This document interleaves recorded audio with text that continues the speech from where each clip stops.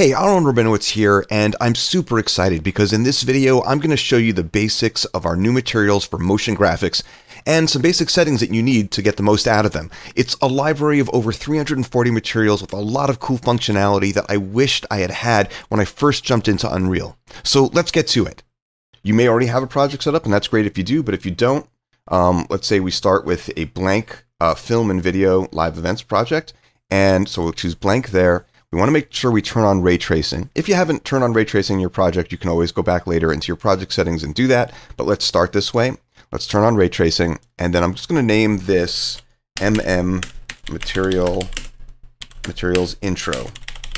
And then I'm just going to hit create, and it'll create wherever you keep your projects, right? And then the project's created, and here we are. And now, if you have downloaded the files, you'll see that you've got a folder called content inside of these MoGraph materials, and inside of that, there's a folder called MoGraph materials and all of the stuff that goes into it. We're going to concern ourselves right now with just this MoGraph materials folder right here. Then we're going to navigate over to the folder that we've got the current project file in, and so this is our Unreal project right now, and I'm going to go into the content folder right here. And I'm going to take this MoGraph material and either drag it or just copy and paste. I'll hit Control-C and then Control-V. And we can see that the folder appears here in the content folder, and it's copying. And you could probably just start working with these right away, but they may not work properly until you restart. And depending on what we do next, we may have to restart anyway. So I'm going to go into my project settings, because these are some settings we have to change. And if I type in let's go to ray tracing without the E right there, just get to ray track, right? What we'll see is we've got support hardware ray tracing. That's already turned on because we turned it on before we started the project. But if you hadn't turned it on, this is where you would do that, and you would need to restart here. Then I'm going to turn on ray trace shadows because certain materials like glass don't cast shadows unless you have ray traced shadows turned on. Then I'm going to type in clear coat. And there's just one setting right here, and that's clear coat enable second normal. This will allow us to have materials that have a clear coat on top of it with another material below it that has normal maps. So this is important for some of the materials. Once we do that, we're going to be required to restart. Okay, so I saved my project and I've restarted. Now I'm just going to quickly show you what's inside of these folders and give you a heads up on anything you need to know just before starting. So we've got these materials here. If you go into the MoGraph materials, you'll see that there's a bunch of different folders. There's something called Megascans Examples, and Megascans Examples is just some materials that I've brought in from Megascans as an example to show you how you might use some of these materials. They're not a major component. We've got levels, and if we actually open this, what we'll see is all of the materials in one project. So it's all materials seen. I'm just going to double click to open this, and it will load up, and it's just going to take a moment to load all these materials. And so here, if you wanted to do sort of like a walking tour of these materials, you could see what some of these look like. And you can get an idea of like looking through things like, you can see some of the animations that are on the neons, for example. We can see, you know, the glass materials that are here. If you don't want to look in this project file, you don't have to. You can just go start looking through these folders. So we've got these materials folders. And if we go into there, we've got our master materials. And these are the materials that all of the other materials are based on. Don't mess with these. Leave them alone. There's no good reason to mess with these materials and make changes to them. Any change you make to one of these will proliferate to any of the materials for which these are based on. So leave them alone. But we've got a whole bunch of other materials in here. So let's go into different folders. We've got glass colored, which unfortunately over a black background, you can't really see, but you can read the description of them. We've got glass frosted. And these are basic different kinds of glass effects with frosted glasses. It may take a moment for them to load as we jump into the folder for the first time. You've got frosted glass path tracing, and these are meant to be used with path tracing, not the normal renderer that we're in right now. So we'll leave that for a tutorial on its own.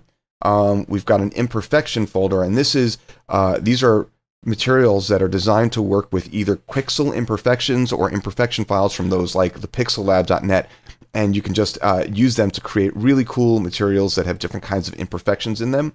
We've got LED materials, and this one we're going to have to like look at a tutorial, but basically if you wanted to create an LED screen that you get close to, this is a great tool for that. We've got painted metals, and this is going to be, again, we're going to cover all this in a separate tutorial, There's patterned metals, and I've done my best to give close-ups of these so that you can see what they look like. We've got metals that are textured. Give it a moment to load, and you can see that these are different kinds of textured metals. And we've got metals transparent, so they've got different transparencies for different kinds of grates or things like that. And then we've got neons, which are these are just the color ones. But if we go into this section right here, feature examples, you can see we've got different materials that are like neon fading or neon flickering, and we'll go into that in the neon section that we do. We've also got plastics, and these are pretty cool. Including subsurface scattering materials, and then some of my favorites here, the retro reflective materials that are really, really cool. Now you'll also find a folder here called material functions, and like the master materials, you want to leave these alone. These are used to create some of the things like the animation on the neon and different kinds of functionality like the chromatics. If you mess with these, the materials may stop working, so leave them alone. But they're here as a part of the material package that need to be here. And then let's hop over to the textures folder where all the textures are kept. And this is a great moment to thank AmbientCG and ShareTextures.com and thepixellab.net for allowing me to include some textures as a part of this package to help make the materials as good as they could be. And let's just wrap this up really quickly by showing you just a few things.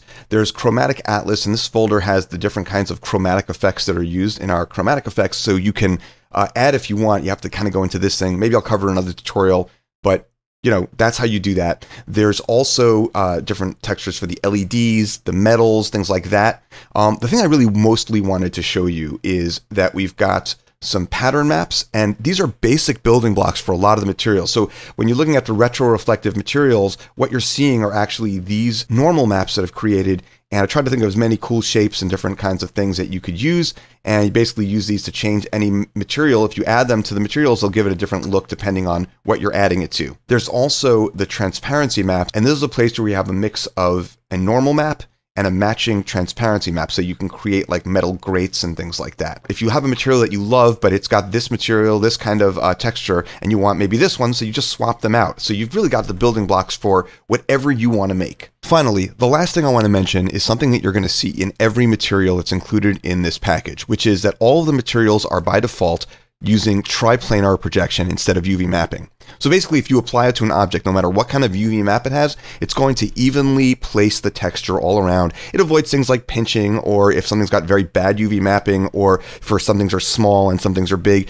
This will make everything nicely, evenly laid out. So if I were to go down to the bottom here and I turn on Use Object UVs, if we look down here, we can see that now it's being projected based on the UV map, which in this case is pretty stretched out. So it's probably not something that we would want to use in a case like this, so we'd want to use triplanar. Another great place to look at this is like on a sphere, right? So a sphere that's using UV mapping, right? A sphere is by default, see how it kind of pinches up at the top? If I come back to this material and I turn off Use Object UVs, well, it's more evenly placed. Of course, you can sort of see a seam where the different directions are coming together, but depending on what you're doing, you might want to use one or the other.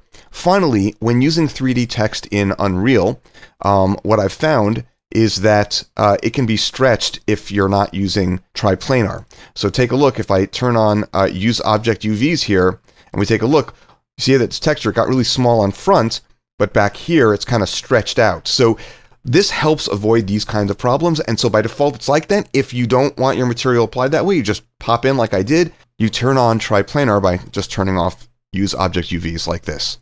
Now at this point, if you wanted to just use the materials as they are and not get into them and make changes and use some of the really cool functionality and things like neon, for example, then you can just stop watching videos and start applying and having fun and exploring that way.